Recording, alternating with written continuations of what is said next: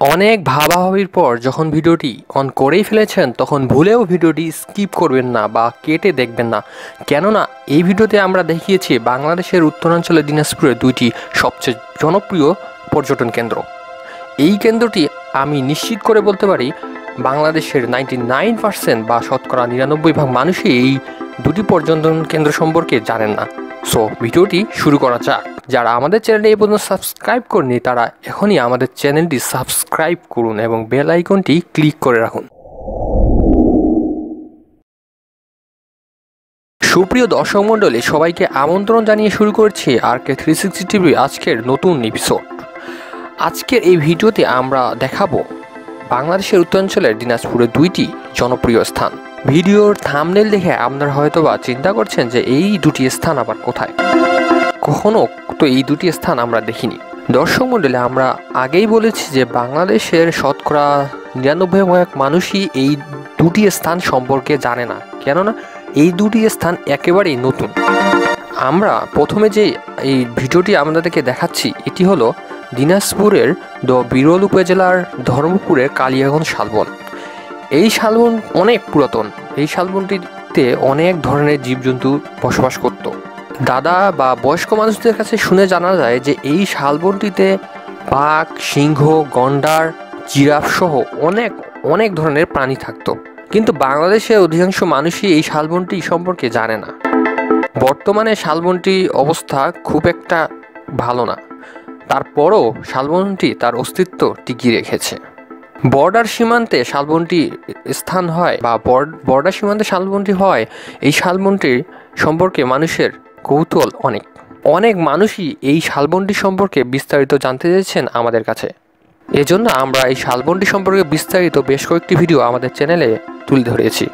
আপনারা চাইলে সেই ভিডিওগুলো আই বাটনে ক্লিক করে দেখে নিতে পারেন। দর্শক মণ্ডলী, যে ভিডিওটি আপনারা দেখছেন সেটি হলো দিনাজপুরের কালিয়াগঞ্জ শালবন। এই শালবনটিতে বর্তমানে গেছো, হনুমান, বানর, খরগোশ, অজগর, শিয়াল এবং প্রায় 500 প্রজাতির পাখি রয়েছে। সবচেয়ে বড় বিষয় হলো এই শালবনটিতে মানুষ জীবিকা নির্বাহ করে শাল পাতা দিয়ে, কেননা শাল গাছ একটি পত্রঝরা বৃক্ষ। এই গাছের বৃক্ষের এক শুকনো মৌসুমে পত্র বা পাতা ঝরে যায় এবং এই এলাকার অধিকাংশ মানুষই সেই পাতা সংগ্রহ করে জীবিকা নির্বাহ করে। শুকনো মৌসুমে আপনি শালবনে আসলে পাতার খসখস শব্দে বা পাতা সংগ্রহ করার শব্দে আপনার মনকে একটু নতুন জগতে নিয়ে যেতে পারে। আবার আপনি চাইলে বসন্তকালে নতুন পাতার আগমন ঘটার সময় সেই নতুন সবুজের সমারোহ দেখে আরেক জগতে নিজেকে নিয়ে যেতে পারেন।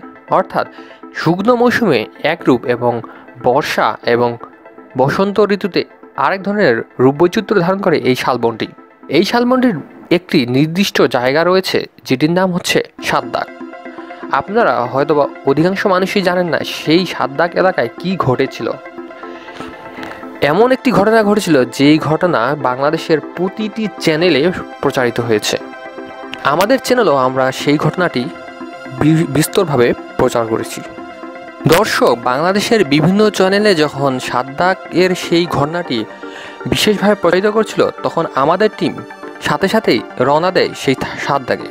সেখানে উপস্থিত হয়ে আমরা দেখলাম ভারত সীমান্তবর্তী এবং সেই শালবনের ভিতরে গভীর অরণ্যে একটি স্থান হলো সাতদাগ। সেখানে গিয়ে দেখা যায় যে দুটি গাছ দিয়ে বৃষ্টির মতো ঝিরঝির করে পানি পড়ছে। আমাদেরকে অবাক করেছে, কেননা একটি গাছ থেকে প্রচণ্ড রোদের সময়ে কিভাবে পানি পড়তে পারে। দর্শক, সেই ঘটনার ভিডিওটি আমরা আমাদের চ্যানেলে ইতিমধ্যে আপলোড করে দিয়েছি। যদি আপনারা সেই ভিডিওটি দেখতে চান আমাদের ভিডিও ডেসক্রিপশনে গিয়ে সেই লিঙ্কটি দেখতে পারেন, অথবা আই বাটনে ক্লিক করে সেই ভিডিওটি দেখে নিতে পারেন। কালিয়াগঞ্জ শালবনের মাটি লাল। এই শালবনের মাটি এতটাই অন্যরকম যে যখন বৃষ্টি হয় এই মাটি হয় সাবানের মতো, আর যখন শুকনোকাল সেই সময়ে এই মাটিটি থাকে অত্যন্ত শক্ত, অর্থাৎ পানি পেলেই এই মাটিটি নমনীয় অবস্থায় রূপান্তরিত হয়। দর্শক, বাংলাদেশ সরকার ইতিমধ্যেই এই শালবনটিকে জাতীয় উদ্যান ঘোষণার উদ্যোগ নিয়েছে। তার আগে সরকার এই উদ্যানটি সংস্কার এবং যাচাই বাছাইয়ের জন্য প্রক্রিয়া শুরু করেছে।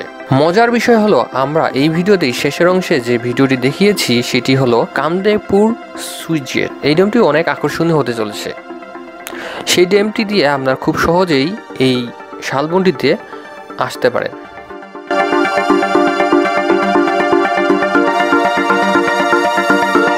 এই শালবনটিতে অবাধভাবে বিচরণ করে প্রাণী।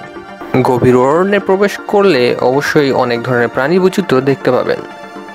মাঝে মাঝে চোখে পড়বে লালমুখ হনুমান, বানর, অজগর, শিয়াল এবং অনেক প্রজাতির পাখি। পাখির কলাকলিতে মুখরিত হয় মন। আর এই শালবনের মানুষের জীববৈচিত্র্য দেখে আপনি একটু হলেও অবাক হবেন, কারণ এখানকার মানুষ একটি ভারত বাংলাদেশ সীমান্তবর্তী এলাকায় বসবাস করে এবং এদের মূল জীবিকা থাকে শালবনের পাতা সংগ্রহ করে। এছাড়াও তারা মধু সংগ্রহ থেকে শুরু করে গরু ব্যবসায় যুক্ত থাকে।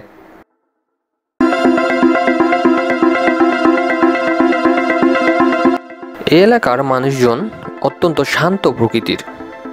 আপনি এই এলাকায় যদি মানুষদের সাথে মিশেন তাহলে বুঝতেই পারবেন তারা কতটা সহজ সরল।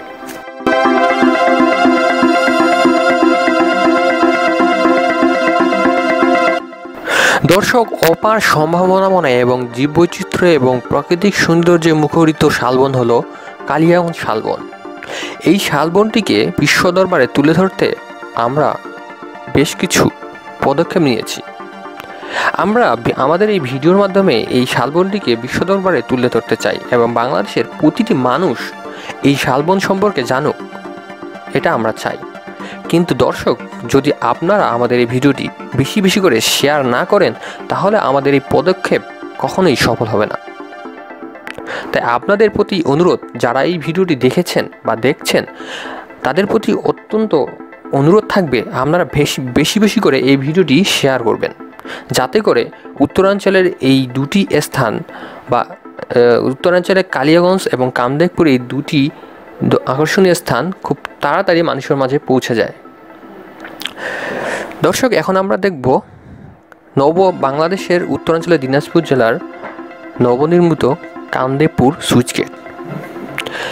এটি বাংলাদেশের উত্তরাঞ্চলের অন্যতম আকর্ষণীয় স্থান হিসেবে পরিণত হচ্ছে। ইতিমধ্যেই এই ড্যামটির 99% কাজ সম্পন্ন হয়েছে। এই ড্যামটি দেখতে মানুষের প্রতিদিন ভিড় জমছে। মানুষের কৌতূহলের শেষ নেই এই ড্যামটি নিয়ে। এই ড্যামটির অবস্থান দিনাজপুর জেলার বিরল উপজেলার কামদেবপুরে। এই স্থানটি হতে বর্ডার সীমান্ত অর্থাৎ ভারত বাংলাদেশ সীমান্ত দূরত্ব 3 কিলোমিটার। এই ড্যামটি যখন পুরোপুরি কাজ সম্পন্ন হবে তখন পানির ঝিরঝির শব্দে এলাকা মুখরিত হয়ে উঠবে এবং অন্যতম বিনোদন কেন্দ্র হিসেবে তৈরি হবে এই এলাকাটি। দর্শক, আপনারা জেনে খুশি হবেন, রামসাগর যারা ঘুরতে আসেন, অনেকেই বাংলাদেশের রামসাগর দিঘি সম্পর্কে জানেন। সেই দিঘি থেকে মাত্র 2 কিলোমিটার দূরত্ব এই ড্যামটির। আপনারা চাইলে রামসাগর ঘুরে এসে সেখান থেকে 2 কিলোমিটার ব্যবধানে এই কামদেবপুর ড্যামটি ঘুরে আসতে পারেন। এর চেয়েও মজার এবং খুশির বিষয় হলো, আপনি এই ড্যামটি পার হয়ে মাত্র 2 কিলোমিটার ব্যবধানে ধর্মপুর শালবনটি ঘুরে আসতে পারেন। অর্থাৎ আপনি এক ঢেলে 3 পাখি মারতে পারেন। কিভাবে? সেটি হলো, আপনি প্রথমে যাবেন রামসাগর, দিনাজপুর শহর থেকে 5 কিলোমিটার ব্যবধানে রামসাগর থেকে আপনি যাবেন এই কামদেবপুর ড্যামে এবং এখান থেকে আপনি আর 2 কিলোমিটার গেলেই ধর্মপুর শালবন দেখতে পাবেন। তাই বলা হচ্ছে যে বাংলাদেশের উত্তরাঞ্চলে দিনাজপুর জেলার অন্যতম আকর্ষণীয় স্থান হিসেবে গড়ে উঠছে কামদেবপুর ড্যাম এবং কালিয়াগঞ্জ শালবন। দর্শক, আপনারা যারা আমাদের ভিডিওটি দেখেছেন আপনারা বেশি বেশি করে আমাদের ভিডিওটি শেয়ার করুন, আর যারা এখন আমাদের চ্যানেলটি সাবস্ক্রাইব করেনি তারা চাইলে সাবস্ক্রাইব করে নিতে পারেন। ধন্যবাদ সবাইকে, দেখা পাবো অন্য কোনো ভিডিওতে।